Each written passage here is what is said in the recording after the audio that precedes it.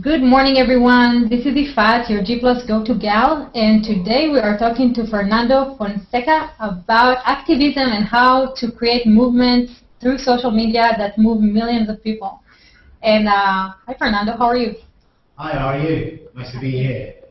Yes, great. And you are in Europe right now, right? Even though you usually live in America. Yeah, I live in Seattle, but at the moment I'm in Lisbon, in Portugal. And is that because of political reasons or just No, just work, just regular work. just work? But in the meantime, you're also changing policy over there, which is amazing. Yeah, well, yeah, that happened. That happened a couple of years ago. It was very funny. I can give you some background on it. So let's start with tell me a little bit about you, how how you grew up, what led you to where you are today. I really don't know what led me to where I am today. I have to say, I think that when you have I started to be involved with technology really early on. When I was around 17 years old, I was already working with BBS systems, and that led me to have a consultancy with Portugal Telecom because we were hacking into their systems. And so I got hired to go there for 6 months and tell them what we were doing and how could they fix it. I always have been very interested in how can you use technology to do a better job as someone that is a part of the society, which I think is very important. Of course, then I got totally lost. I went to work for an advertising agency after I did my psychology studies, and I worked as a creative director. Then I got really fed up, so I went to Berlin, and I started a promise of a musical career that never really took place. But always, I think that the common denominator is that I was using technology, in its various aspects, and to bring things together. And I think that today, the advance that we have seen in the last 4 or 5 years, it's so amazing. Look at us here. We have you have your own television station right now, broadcasting to the whole world, which is it's the power that gives you as a person and as a community. It's really amazing. And I usually say that the people are so concerned about activism. Is activism something local or is something global? And I really don't make the difference because my small village is the hashtags that I use. If I'm interested in something, I follow that hashtag and I monitor some keywords and I know what people are doing and I'm learning with them. And that's so I think it's all about interaction really. So that's where I come from basically. I totally agree with you, and especially now with Google Plus, where you have the Hangouts and you can see people. You're in Europe. I have people from like Russia and Pakistan, and we have like Israel and the States, and we're all just sitting here talking. We can share as if we're sitting in the same office and working from the same, in the same area. So borders are really not that important anymore, right? For connection between people. I think that borders are not important, and what we have seen is imagine 15 years ago the elections in Iran having such an impact at a global scale as they did, just because Twitter existed. These tools that I know that some people say, oh, Twitter, but that is just to say what you have eaten or whatever. But at the time when the Iran elections happened and all of these, there were people being killed in the streets, and they were using text messages to go to Twitter and without the middleman in the middle, saying this is what is happening and you have to do something about it. And because all of the messages that we got and all of the images that we got from that created such an impact, that we were able to try and come up with a solution. And sometimes the solution is just to make the rest of the world aware of what is happening. We have to be very, I think that we can't, one of the things that that I really believe in what comes to activism is that we can't think that we are going to change the world. We have to change it around us, and around us is not it's not physical. Around us is the networks where we are involved, so the people that we have contact with. So if we just can, with one message, with a strong message, say this is happening, it is something very important, and you should be reading more about this, and you should be doing something about it and spreading the message. Just spreading the message is really, really a positive thing to do. So this is actually pretty interesting, because I was talking about how most of us just sit at home at the dinner table complaining about policies and saying, oh, this guy, someone should do something about that person, or this policy needs to change somehow. But that's all we do, right? We just sit and complain. And then there are people like yourself who don't only do something, but actually get other people involved. So how do you do that? How do you get started with that? How do you do that? Basically, you just have to be a bit crazy. I think that it starts by that. I think that it's a mix of understanding how the world and technology works. When I got involved with the Indignados movement in Barcelona, I was in Barcelona for another project, for a work project, and it was a weekend, and you are in Barcelona. What can you do? You can go out, get drunk, and party all weekend, or you can go to this place where these people are fighting for something and say, hey, I have a laptop, I have an internet connection, how can I help you?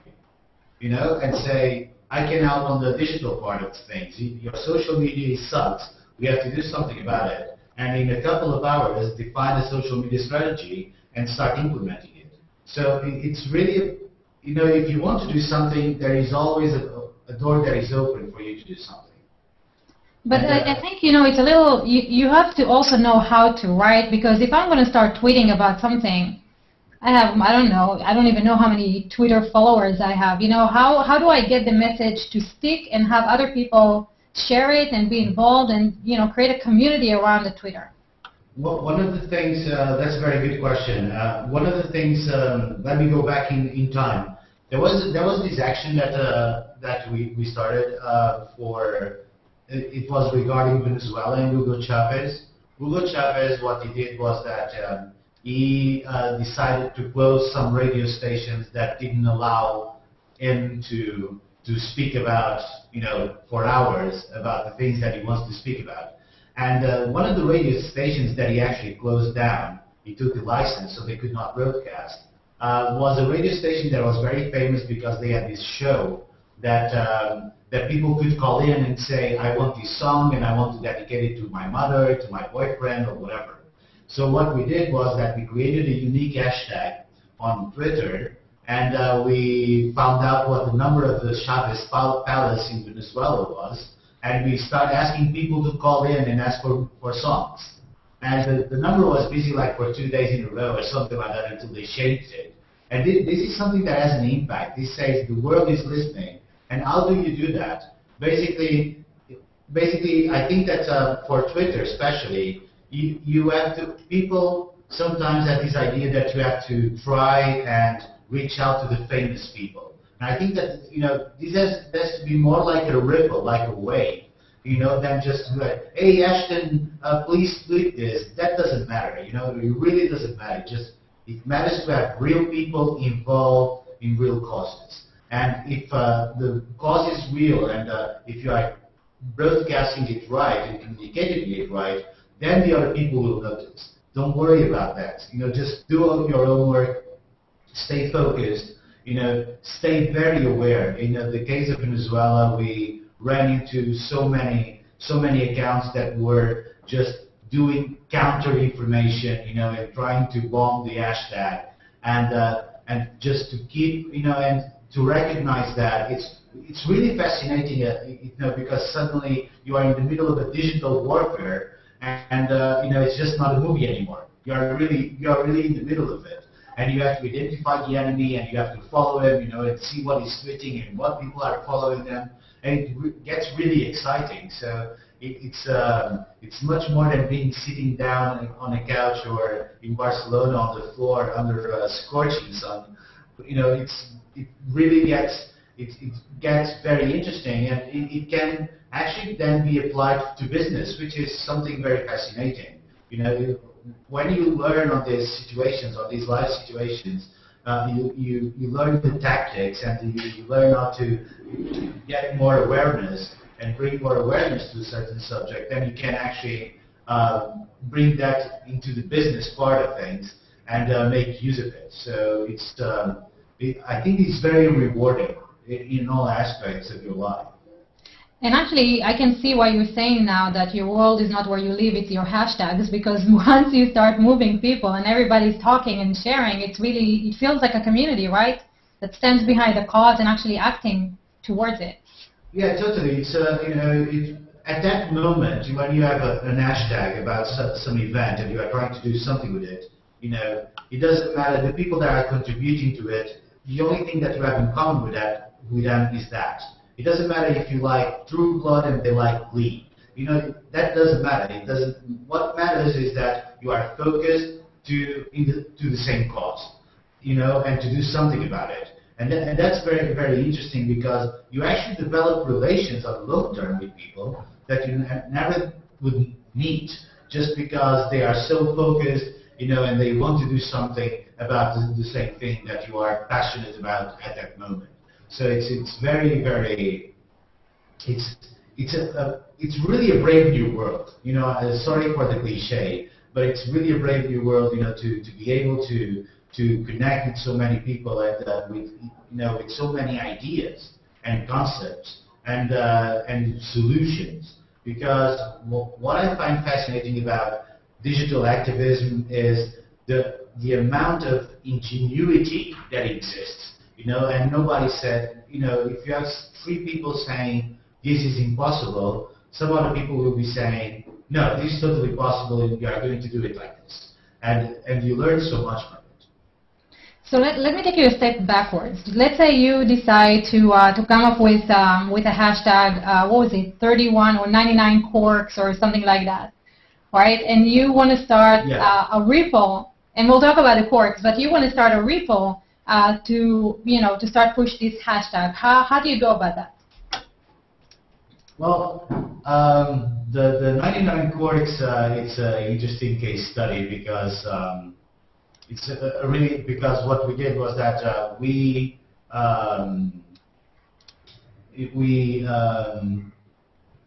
idea behind it was, okay, the media called it the cork law, so that, you know, basically what happened was that people could not speak badly about the party 6 months prior and 6 months after the elections.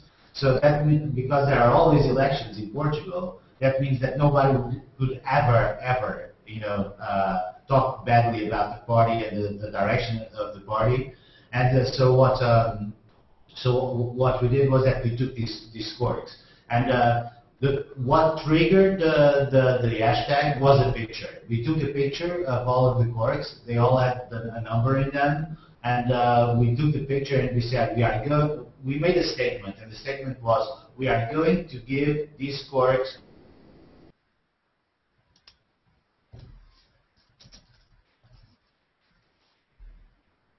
Did we lose Fernando? I can't hear him either. Yeah, I think he froze. Hold on, he might come back. This is an interesting story, so I'll fill in until he comes back.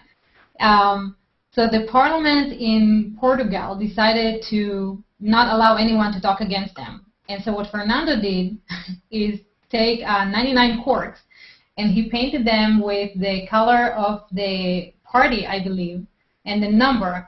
And then in the day that they got together, he just started going around and giving the corks to people, and he got on national TV, primetime TV. And he actually made the politicians admit that the law wasn't fair. And I'm waiting for him to come back, because I want to know how he got the whole thing going. Are you saying corks, as in wine cork? Or as in wine corks, yes. Huh.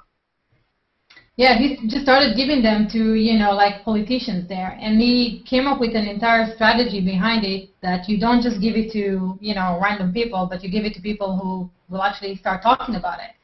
And some of the politicians loved it so much, they started giving it to reporters. And so the reporter was like, okay, who's the person who's giving them away? And it's actually an interesting, turn on things. And so it's just funny, like his frozen picture.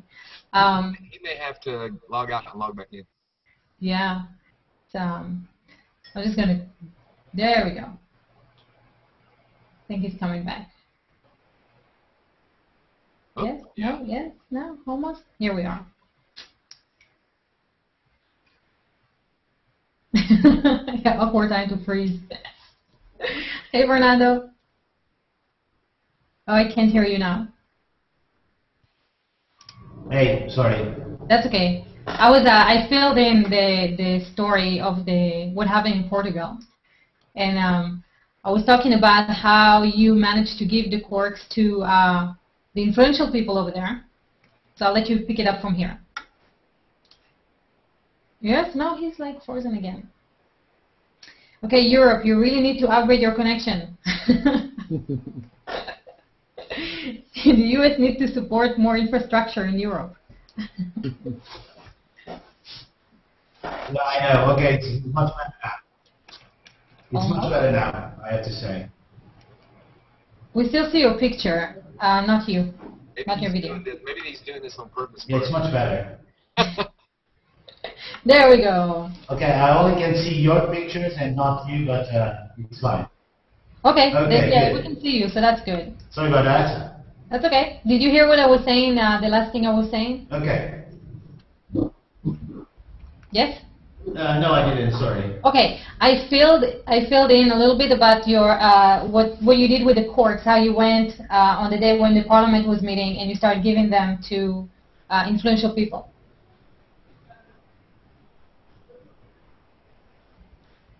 Yes? No?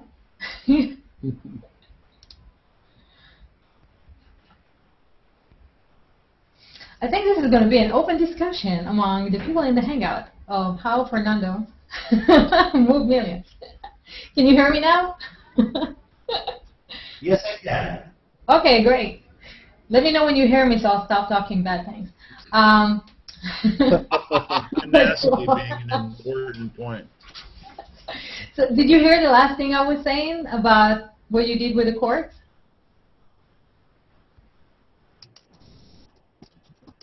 Yeah, well, I know what I did with the courts, so it's fine. I hope that it didn't change history there. That's what happened after you started giving it to other people. Influential other people. Influential other people. Can you hear us? Tremendous delay. Using a big delay over there. We might get 5 minutes of interview out of this.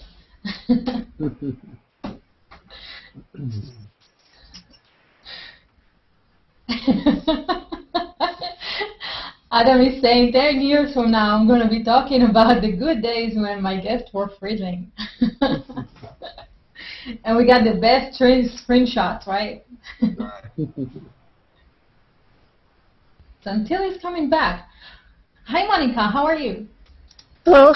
The topic of this hangout really intrigues me because I felt for a long time that you can make a really influential change using social media. And I would love to hear the story. Right?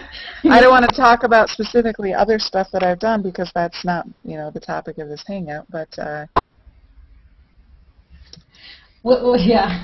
Well, actually, you were and you were and Adam were working together, right? In the virtual walks. Oh yeah, virtual photo walks is very powerful for anybody who's differently abled or just wants to get out and enjoy, a different change of scene. But I've also used social media to, basically try and encourage people to call legislators. I've done on-air hangouts, especially when SOPA and PIPA were big threats, where I basically went on air and I said, here's a phone, here's the White House number, I'm going to call. Like, this is what you can expect if you call the White House. this is what if you can expect if you call your representative in the United States.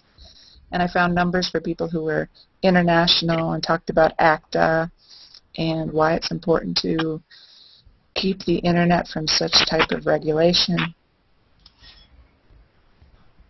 You know, it's just important to raise your voice about stuff that matters. That's true, because I've never actually, I don't know what happens when you call the White House. So that would have been a good hangout to be on. It was interesting because the White House operator picks up and they're staffed by volunteers. And so a lot of the times they don't know what sort of issue you're calling about. Like they'll say, like, the woman was like, what is SOPA? I was like, oh, it's a major thing. You should know. I also wanted to tell her, like, you're also being broadcast live on Google+, but she would then have said, what is Google+? Why? And what do you mean I'm broadcasted live? Right. Who sees me? I don't see TV. What channel is it? Yeah. But I try and tell everybody, like, I have a magnet up on my fridge, and I tell people, just print out the phone numbers of your state legislature and your representative, and then your representative in Congress. Put them on your fridge, because you'll have to call again and again if you want to make some actual change. And this is actually, I think, where Fernando's story is extremely interesting, because he was a part of moving millions of people in Barcelona when they went out and marched. What was it called? The Indigenous march that was last year, and it was Indignados, I think, which means thank you. Upset folks, indignant people. Yes. And so he was in charge of, you know, the Twitter account and doing the entire strategy behind it. And so I'm like, how do you get that started? What, you know, how do you move people? So I'm hoping that he comes back in the next 5 minutes.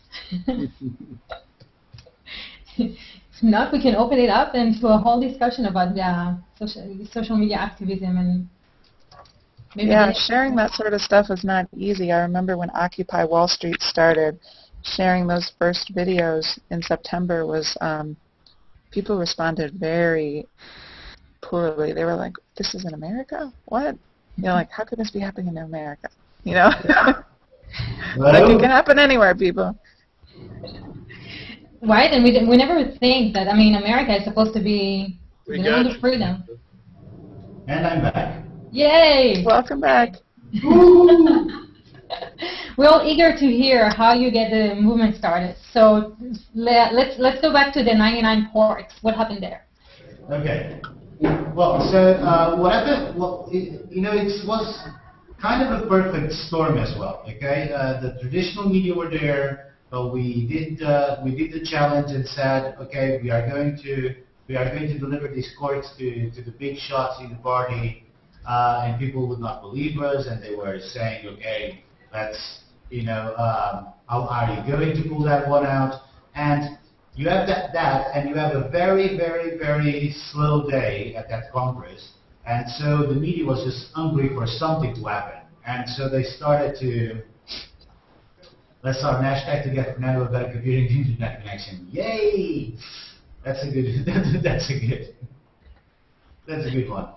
But so what happened was really like a perfect storm, because suddenly the media were asking us, how many courts do you have? How many do you give already? And so something that was just basically to be a local action, and then it turned digital action, and then suddenly we were opening all the you know, news shows in Portugal, because, you know, they had nothing to talk about, and this was the only thing important that was happening in the political party Congress. So this also shows, and we made fun of that, because, you know, when delivering courts and calling attention to this law was the only thing of importance that was happening in the political party Congress, you know, maybe they should not do the Congress at all and spend that money, you know, in helping people in real life with real problems. So we managed to catch, you know, to send several messages within the time that was given to us. So you basically were sitting there and thinking, okay, how do I get my point across? And right? And what you were looking and you're like, oh, there's a wine cork, a wine cork bottle. I'm going to take that and start painting it. And why 31 was on it? The name of this collective that we had was had the 31 number in it. We started this movement to. It was a counter movement to a very right-wing movement in Portugal. And so what we did was that we created this one that basically they adopted Darth Vader as their image, and so we were the Yodas, and we were the good side of the Force basically, and the positive side of the Force, and it was funny because this blog is very connected to the government today, and we still kick their ass on social media. You know, we still have a bigger presence on social media than they do, and it's really, really interesting to see that. I think sometimes it's really a matter of having really simple ideas that you actually can do. You know, it's that if you can, think of something that you actually can do. Buying 99 quartz was easy. You just go to some place and you buy 99 quartz, and then you get them painted, and then you go there. Don't think of we are going to produce a huge bottle filled. That is not going to work. Just have an idea and then start cutting those that you can't actually implement, and just focus on the ones that you actually can do. And that's really important these days. Because we have all of these amazing channels. So let's give something that you actually can produce. And that is around you. And that's I think that. Keep it simple, stupid is a really, really, really good motto. And so when you start, you were behind the social campaign and the Twitter campaign in the Barcelona movement. Yeah. So when you start thinking about how am I going to get that out to the world, what is the thought process behind it, and what are the steps that you're taking in order to start a huge movement, from going? Well, the main concern was to take the media out, okay? Because Barcelona is a very conservative city. We all have this idea about Barcelona party, but politically it's very conservative, and the media is very conservative. So when you had like 1,500 people in the square, the newspapers were saying 1,000 people are in the square. So. Okay, and of course then the other media and even the international media were just replicating that message. So the first thing that we wanted to do was to open it, and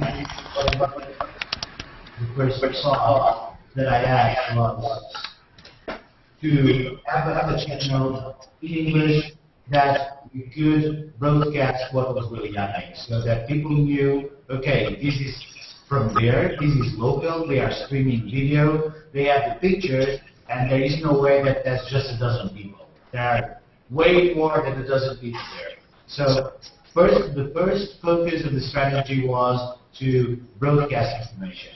The second focus of the strategy was to get people organized. So we need food, we need water, we need more power.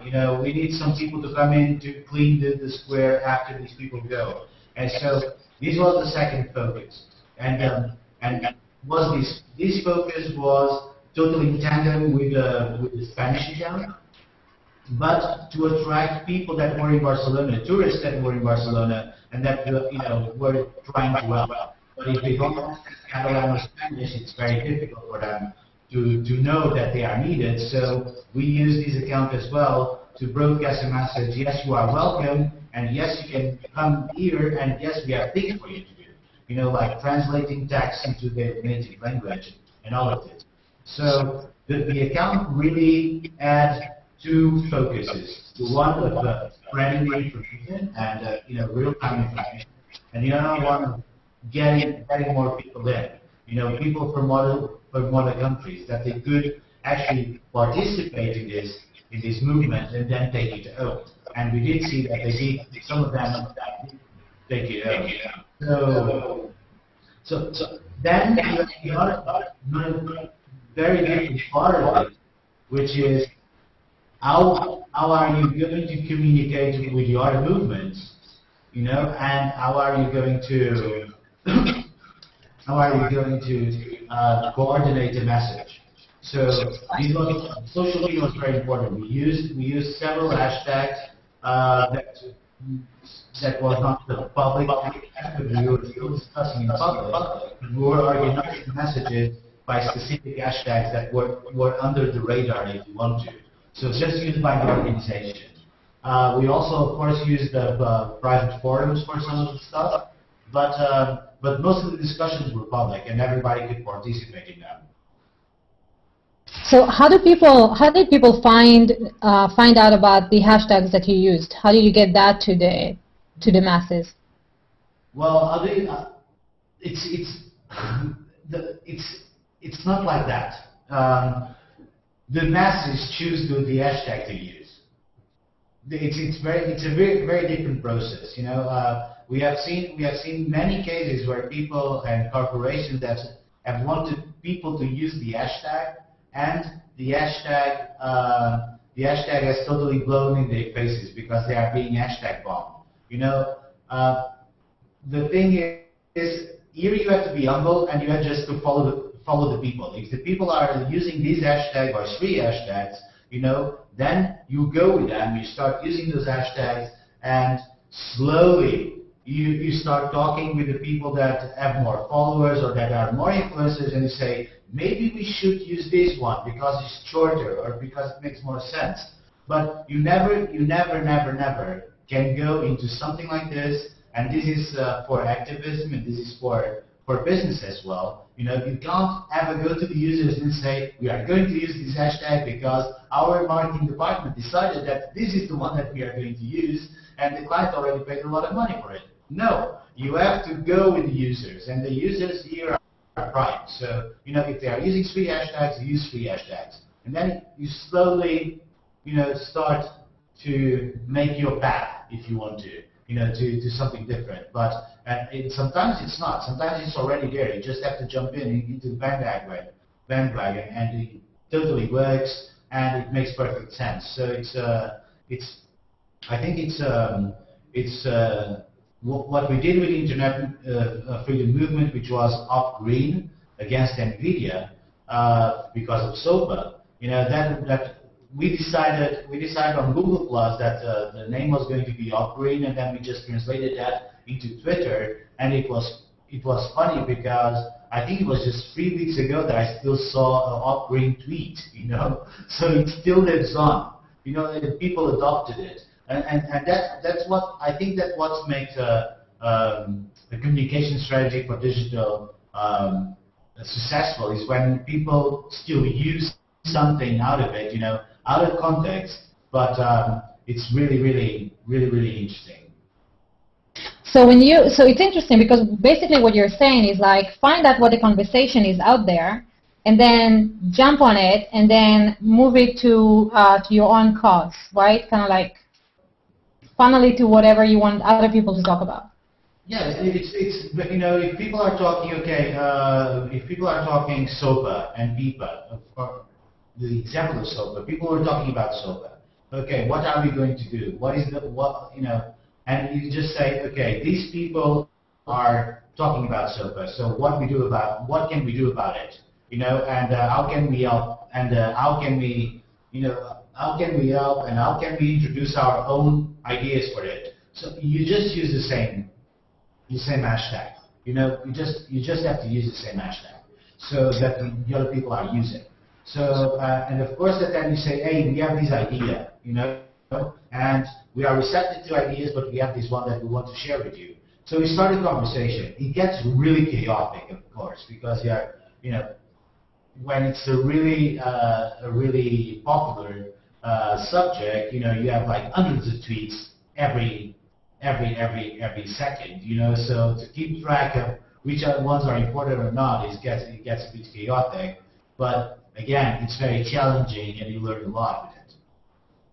So now that Twitter and I think Facebook also, but Google Plus are sharing hashtags, is the same hashtag is all across the board, all all through the other networks? Can you use the same one? It will show up everywhere? I wish.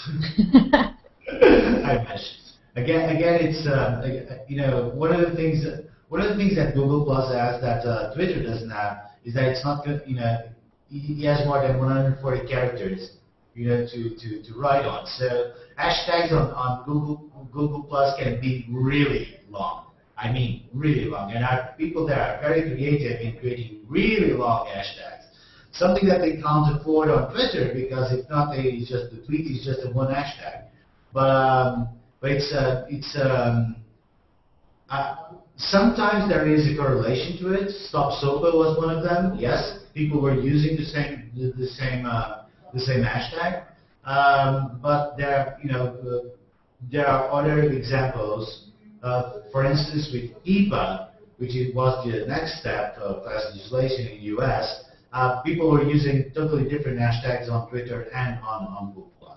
It's very interesting, very interesting to see that both communities are very active, but then they are already being absorbed by the perks that each platform gives them. So they just, and it would be great to have a way of having the Twitter feed coming in and the Google Plus going out based on a hashtag. That lots of developers. I challenge them to do something like that. It would be really useful.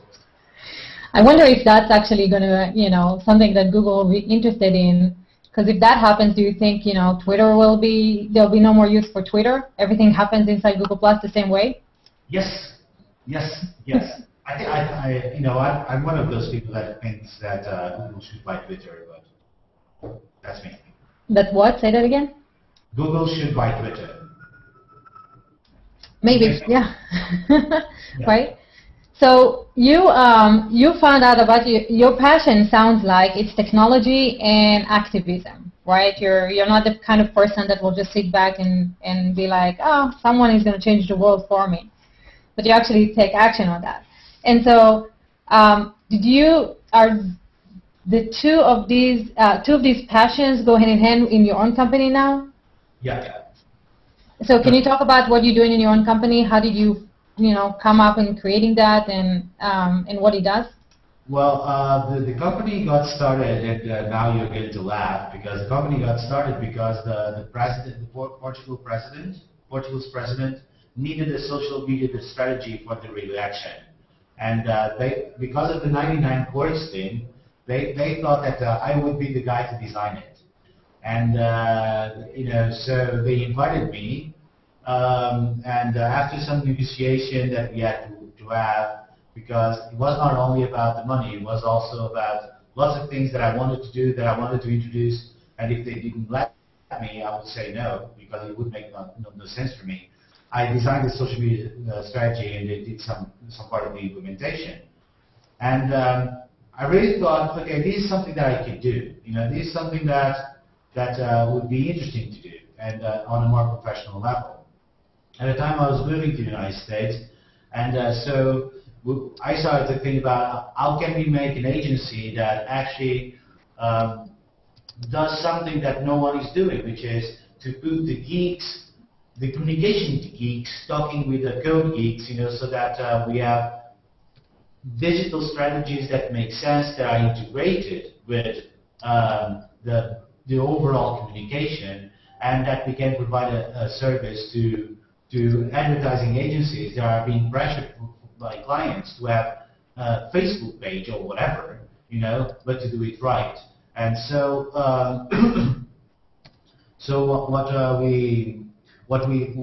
what we have created is an agency that works with other agencies. Of course, that we work with some direct clients, and we are doing a lot of online reputation management, which I think is a totally new area that has always to stay under the covers, but it's very important for the clients, I think, and that we provide this service.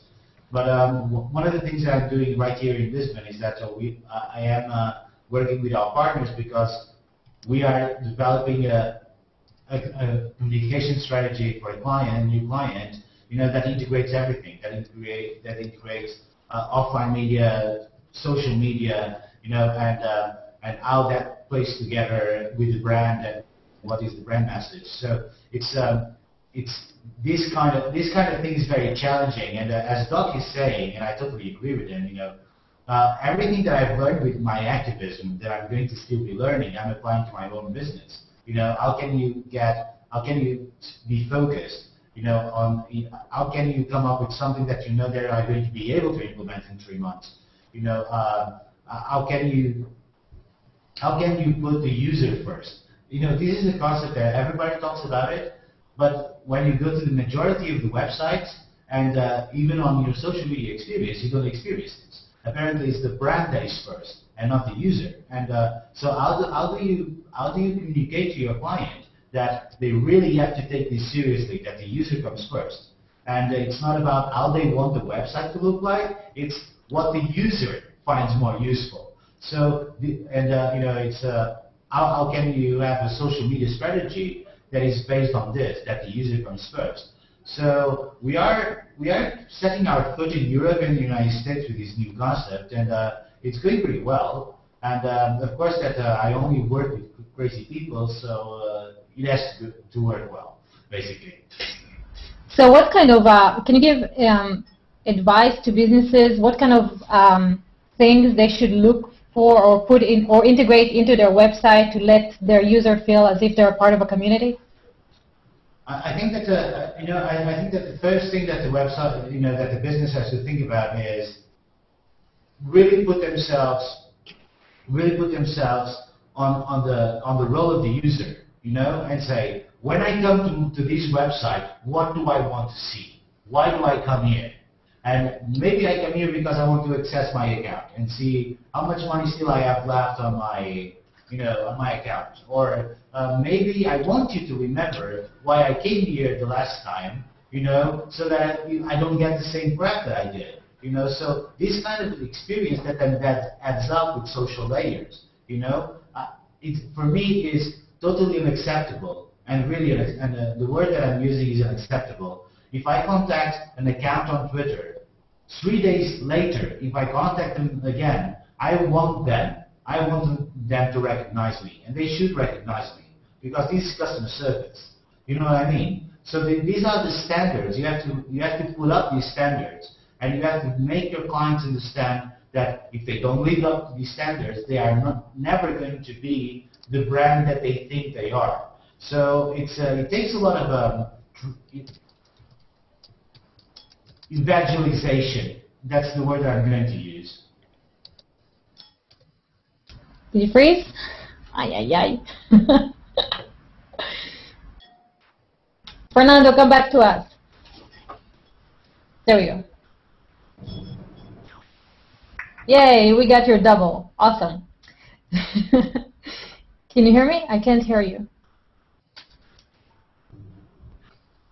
Hello? There we go. Okay, so tell me about,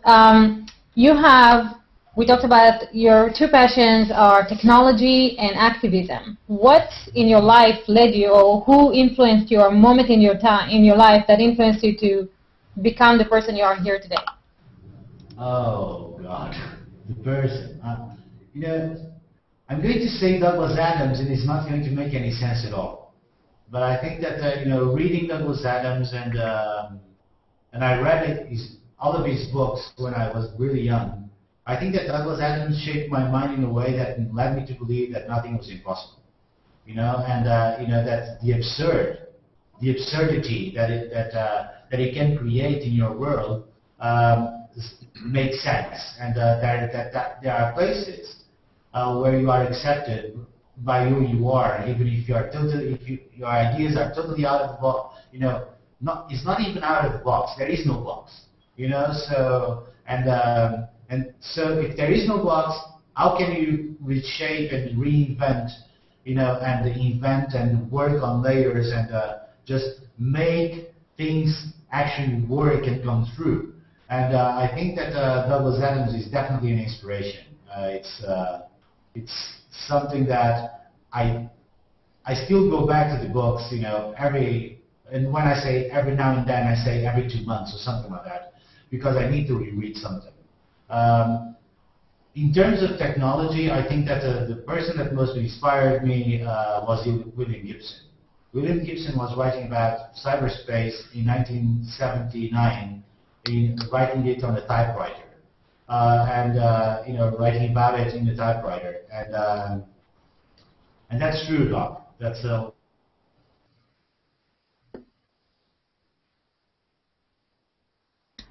I'm going to wait for Fernando to come back to us. It's going to be a very interesting back and forth Europe. Yay. Ding. You're back? So what, I love seeing you and your twin here.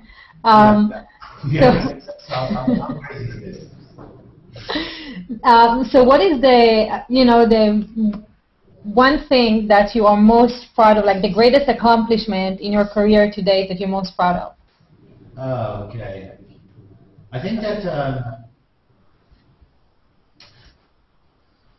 I can't really tell you because I'm under Because why? Because I'm under an NDA. Because it has to be online reputation management, but I'm really proud of it. It has to do with brand perception, and it's something that I really enjoyed. But the thing that I'm most proud of until now is that I am person enough to be loved by the woman of my life, and that's and by the kids, and I think that's the most important thing at the moment. I'm proud to be able to be the person that deserves their love. It's beautiful. Yeah, sometimes it's more than technology and activism. So aside of the technology, you also have a humane side that you really like. Yeah. So what do you think, in your opinion, if anyone wants to become an entrepreneur today, what is the most important skill that someone like that needs to have?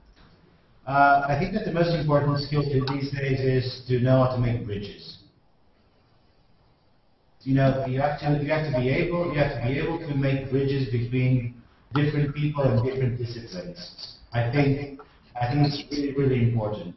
It's important that if you want to start your own business and if you have your own concept, you have to put people around you, and your main job 24 hours a day will be to make the bridge, to make people understand each other. And I think that without that,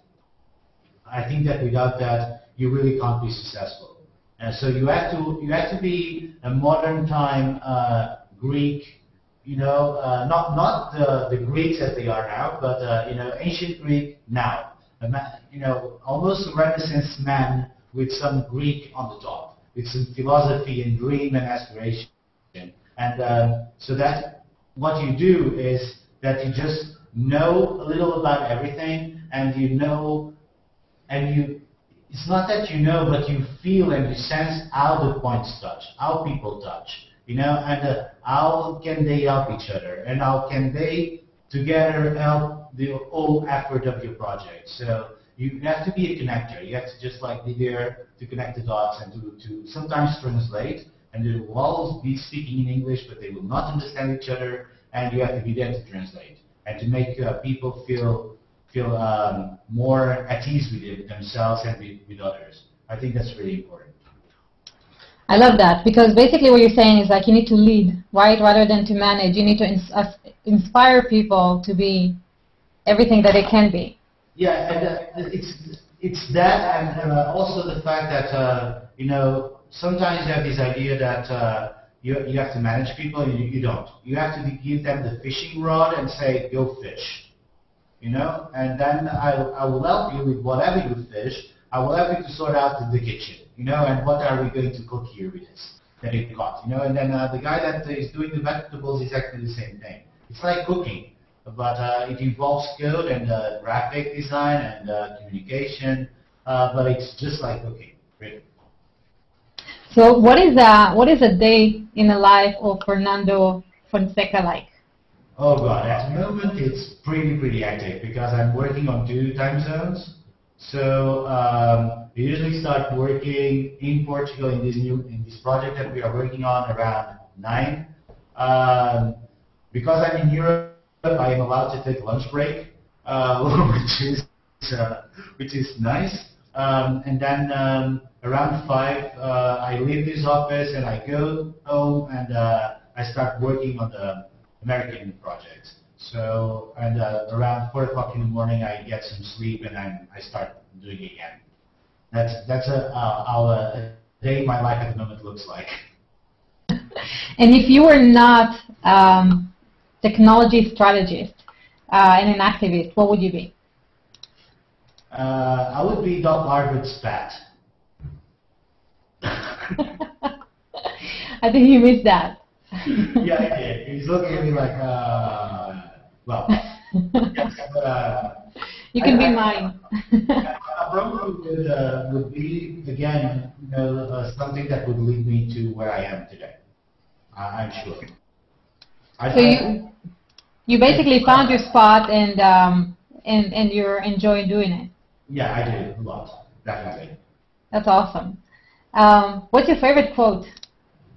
My favorite quote is one from Douglas Adams, of course, and you love the sounds of deadlines. You love the whooshing sound that they made when they passed by him. Which today is, it's actually, it's very fitting in a day like this today, actually. Where do you see yourself 5 years from now?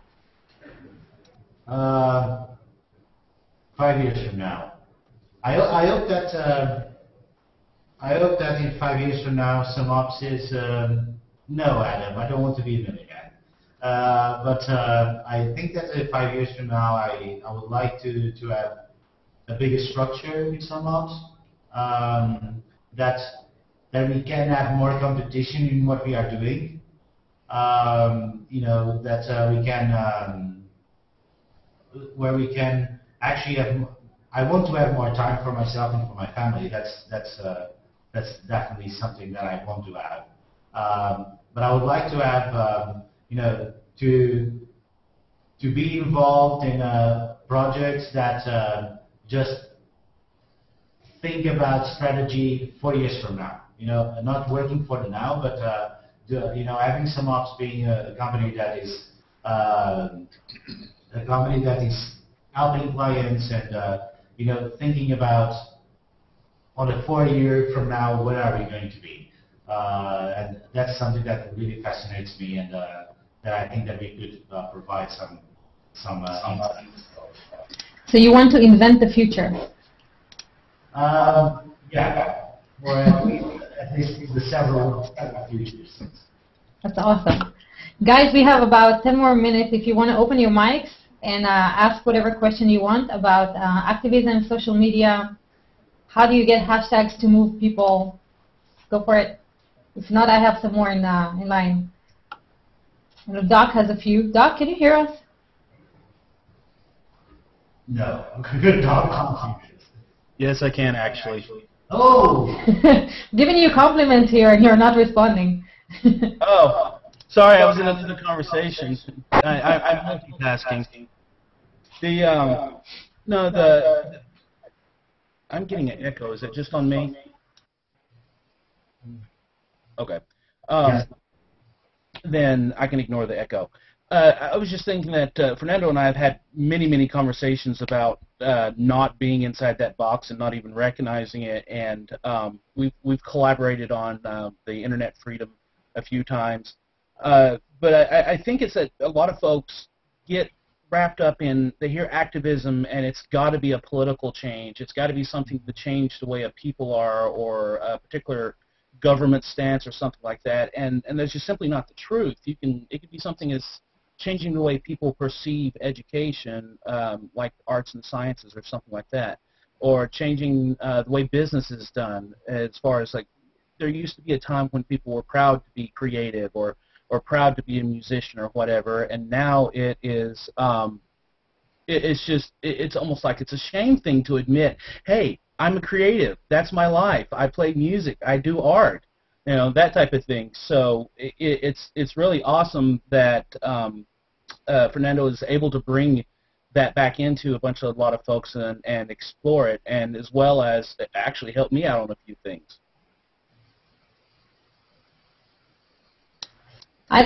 Go ahead, Fernando.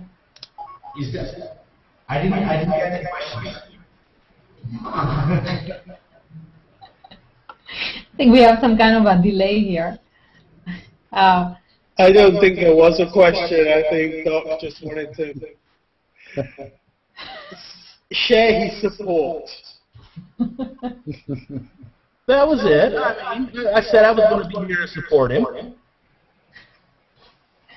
But I agree with you. I think, with Google Plus, the way it's coming out and with the Hangout, and we start seeing more and more artists like Daria and Trey, right? Who would imagine a photographer has 2 million followers and creating all these photo walks and everything through social media that is not even a year old. So I think Google Plus is really a place for artists to come out with their music and their art and, their conversation and really shine and, even make money from it, like our 2 writers down here. So I think it's a great, what's that? Hopefully. I think that we are going to. I think that we are still in the beginning of all of the potential that Google Plus has. I mean, hands down. True supporter of Google Plus. I think that is not a ghost town. I have the data to confirm that it's not a ghost town. And I think that if 6 months ago I would tell someone. In 6 months' time, you are going to be able to be broadcasting to the world via YouTube, no matter if you have 1,000 followers or if you have 12 followers. People would say you are crazy. That's not going to happen. And here we are. It doesn't matter anymore. And I call this the democratization of access. At the moment, what is happening is something very, very interesting, which is you don't have any excuses anymore.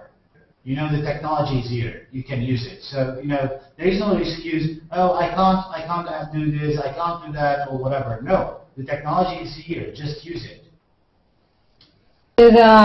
Actually, it's a great question because now, you're taking activism to a next level. It's not only text and hashtags, it's actually video and audio and people interacting live, right? Like Sarah Hill was doing was it the protest from, video from the Mondial.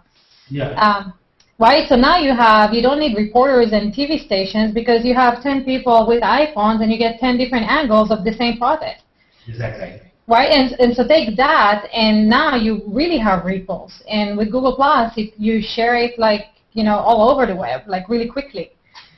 Yeah. So what will activism, how will activism now, like what is it turning into? Okay. First, I want to address the question from Rashid, which I think is a very interesting question as well. The challenges. I think that the biggest challenge in business-wise is that some agencies don't understand that social media is not just to integrate their old marketing into a new wrap and Facebook it and Twitter it. This is the biggest challenge. So there is a price problem. Because if you are doing communication and designing a communication strategy for social media that has into account that Google Plus is a different social network than Facebook, and the people that are there are different. The targets are different. If you have to spend time doing this, and you have to, of course, put resources in, and this is going to cost something. Of course, there are people that say, "Oh no, I will set you up a Facebook page for $150." That's never going to work. We know that that's not going to work, but some agencies are trying to push that. And that's something that we see as a challenge. But so that's why we are trying to position ourselves into a premium service, so that people that approach us know that they are approaching a premium service as well. From the political world and the activism world, and now I'm going to answer this question and introducing the answer to your question as well, Yvonne, which is, I think that what we are going to see is that we are going to see the government putting more locks in place, or trying to put more locks in place. And this means that we are going to start seeing, as we are seeing already, legislation to block websites, trying to have the middle, or trying to have real-time access to what you are saying, in order to shut you down. And what I think that this is going to evolve to is going to evolve into a second internet, into a infrastructure that is going to be totally below radar, so that you have basically let me give you an image that will put this into perspective what I'm trying to say, which is you're going to have a country like Mozambique where you have these beautiful, beautiful big buildings where nobody lives there because there's no money, and then you have the slums, where everybody lives there. And this is what the internet is going to be like. The controlled internet is going to be these beautiful buildings. Nobody's going to be there because nobody can afford it. Psychologically they can't afford it. Probably will cost more so that you can't afford it. Which is something that is being discussed for years now, which is net neutrality, that some people are trying to have the internet be like a cable TV thing, that you pay more for YouTube and you pay more for this and you pay more for that. So you have this really, really, really big problem, and I think that the solution is going to be a dark net, where everybody is, and this will all evolve again. And the technology is already in place. We can have mini drones. The Pirate Bay drones are already in place, which is really, really cool. If you didn't see that project, please see it. Which is basically they have servers that fly. So they are never. So if you want to shut down the Pirate Bay, you have to bring in the drones. So these are things that they are fun to talk about, but they are already there. They are already happening, and this is really, really, really interesting. I totally agree with you. I think it'll be now moving towards content and quality, because everybody has access to it. So now it'll be very interesting to see who's rising to the top as a thought leader, as quality, and actually gaining traction and followers and creating interesting conversations. So it's a very interesting world that we're we're stepping into. It's full of opportunities, basically. Yes, and if you know how to do it, right? It's the sky is the limit. Yeah, but always share knowledge. It's very important. Say that again. I think that the last lesson that I want to leave is always share your knowledge. Don't keep it to yourself. Share it. Because people will come back to benefit.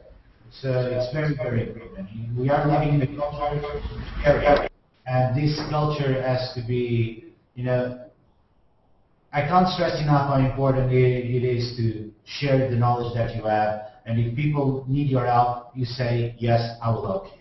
Because that will come back to you, no problem. And if it doesn't matter.